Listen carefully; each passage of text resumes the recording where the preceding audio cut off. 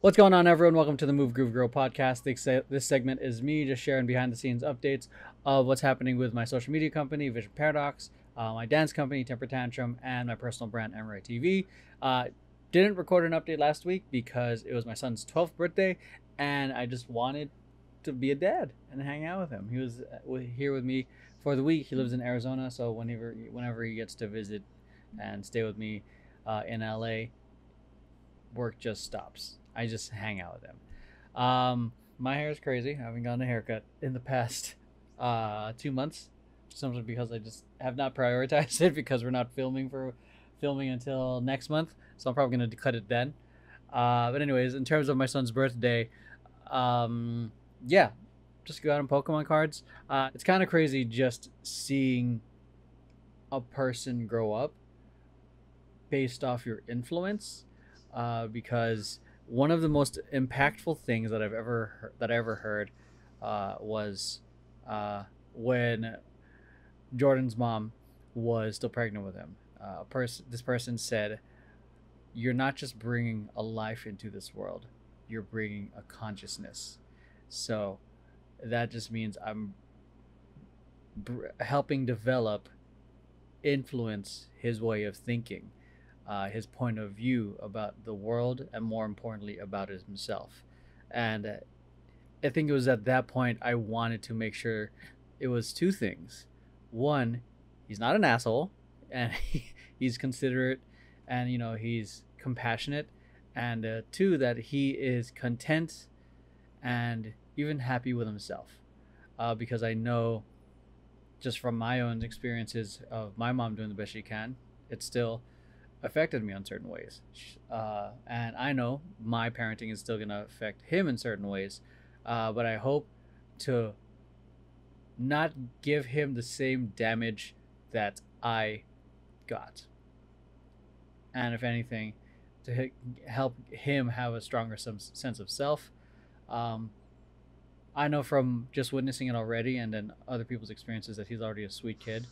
He's insanely compassionate, and considerate, and empathetic. One of the things that I've decided to keep doing is do birthday interviews with him.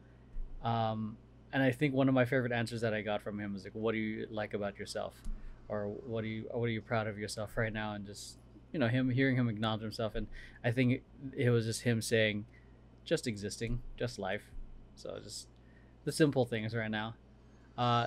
He's 12. He's gonna be a teenager next year. So some of the things I'm anticipating for in terms of milestones, aside from the obvious thing of hitting puberty, is heartbreak, his first love, if he decides to go in that route, or like if he might just not be interested at all. Other milestones, obviously graduating middle school, high school, all that stuff. But those are the things. Though the challenges of the heart and challenges of ambition. Of He has a goal of wanting to become pro in baseball, and I'm excited to see what he is willing to do to get there, because that journey is going to be hard. But if he really wants it, I believe in him and I support it.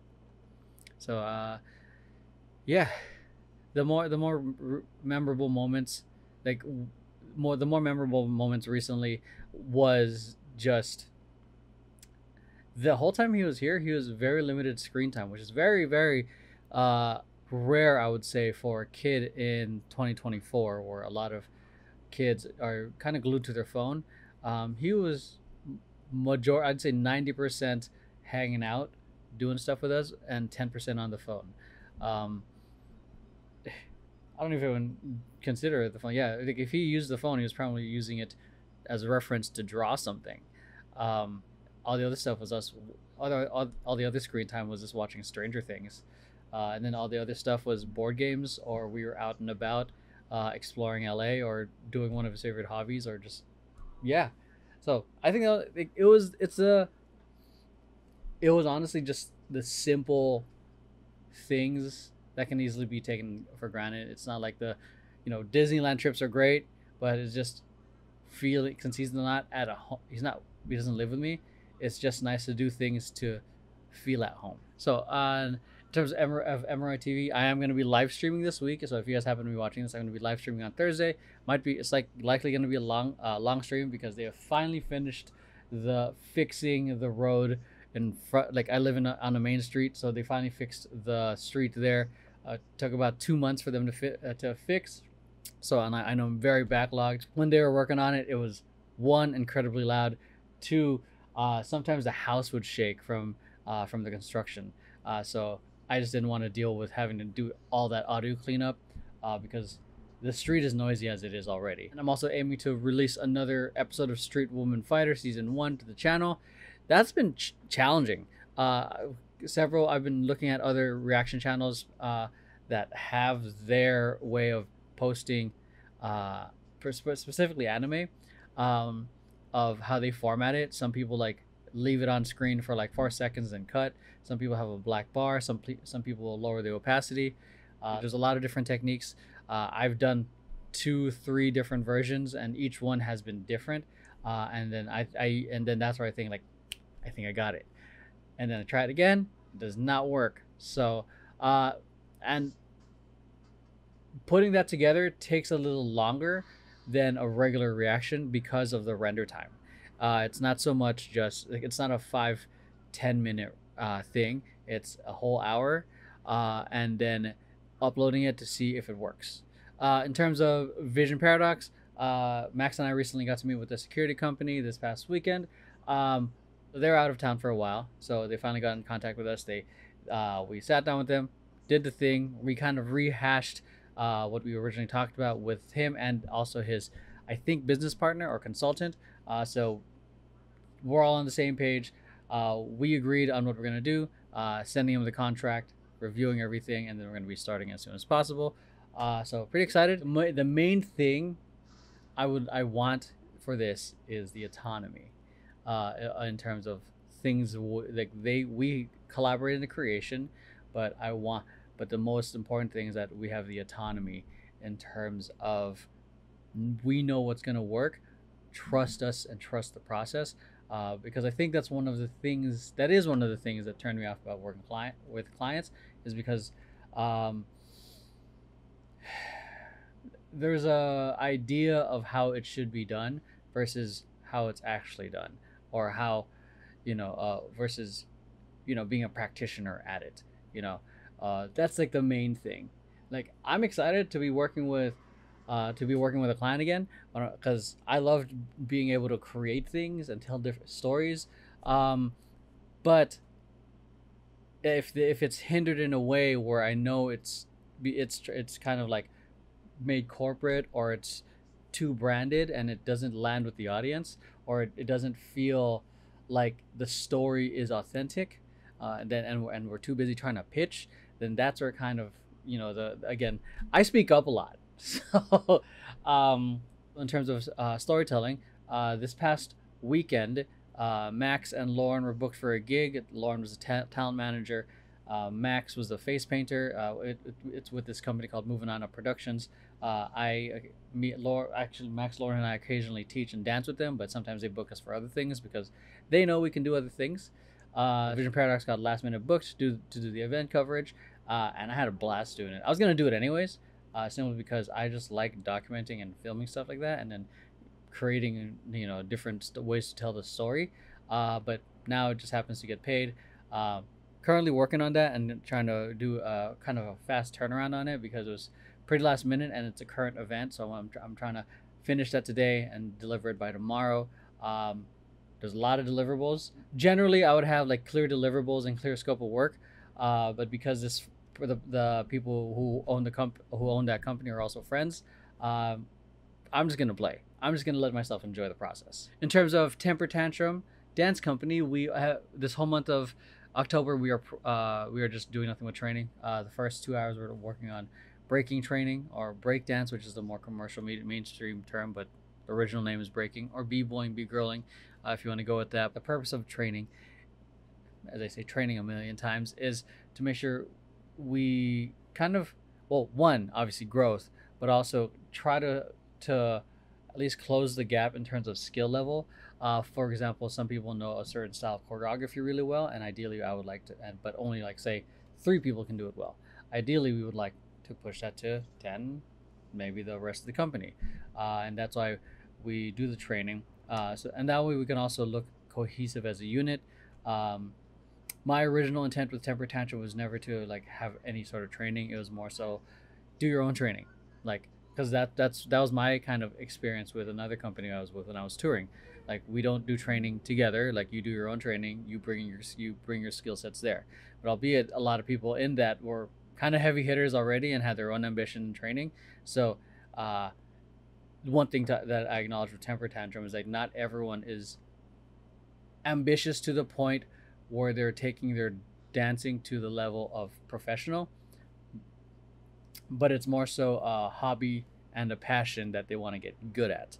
Um, so, or just some people just want to keep it as a hobby and something they do for fun without necessarily having to train. Their dancing is when it's with us. So, considering there's a lot of people with different intentions and whatnot, the only thing I can really control to make sure that we have a quality dance product is to do the training. I would say the upside is that they get to be very familiar with our style of choreography. And how I've structured these rehearsals is that it's open, and if they have friends that want to come train and dance with us on a Sunday morning, uh, they're more than welcome to for a small fee of $10, which I think is a steal for a 2-hour training session and $20 for a 4-hour training session. Because a lot of our classes here in LA are minimum like $22, $25. So for just 1 hour or maybe 1 hour and a half, even though we're not like Olympian level or Janet Jackson like level dancers, um, some of us are like at least in the zeitgeist of touring experience, battle experience, teaching experience. So it's not like a bunch of newbies and rookies teaching you. Like, a lot of us have a variety of experience. A couple other things with Temper Tantrum as well, that is that we are going to be filming our Halloween podcast this Saturday, so keep an eye for that. We haven't had a proper like spooky storytelling podcast for it's probably about 2 years ago since we last did it, focusing on supernatural experiences or near-death experiences, or maybe read something off Reddit if you're really, desperate for content. But yeah, so excited to do that. Love doing the podcast because it's just a great way to document some of our chaotic conversations. Current challenges I'm dealing with right now is really time management, and you can trying to balance work commitments versus spending time with loved ones because there's a strong urge for both.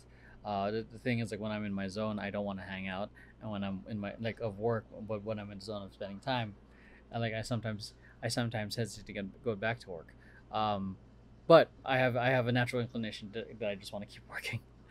Um, yeah, but there is a strong desire that I just want to find a way to spend more time with my son, because to be honest, like finances lately have been a little more challenging. um, I know a lot of that falls on me because I decided to not go as aggressive in getting agency clients and to go more on pursuing YouTube and online and content creator to be a part of the creator economy. uh, So that comes with a lot more freedom, but a lot more demands to make it happen. And it's been doing, I'd say, okay.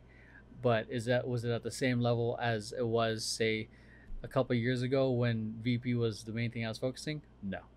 But that's no, that's the consequences of different choices. And honestly, I'm enjoying myself in terms of the work I'm doing. I think the work is, yeah, I'm enjoying. Honestly, I'm enjoying a lot more of the work I'm doing. I can work 14. Fuck, if I can go 24 hours just working on the shit that I'm interested in, I can do that. All right, so lesson from the past 2 weeks. I think it's coming from this one song I recently heard from Phineas, Billie Eilish's brother. I forgot what the name of the song was, but it's a great song. There's a line that I think it goes, um, "It's only a lifetime. It's not long enough." So it kind of just made me reflect on my own, like my own mortality. It's life is like really is just life is long, life is also short. Because when you're in the moment, it feels like forever, but when you look back on things, it feels like yesterday. I still feel like me graduating college was just yesterday, even though that was almost more than 10 years ago. As cliche as it is, um, enjoy the time you've got because it'll come and pass so quick. And it would suck to be stuck in an emotion or a state of mind where it kept you from being happy.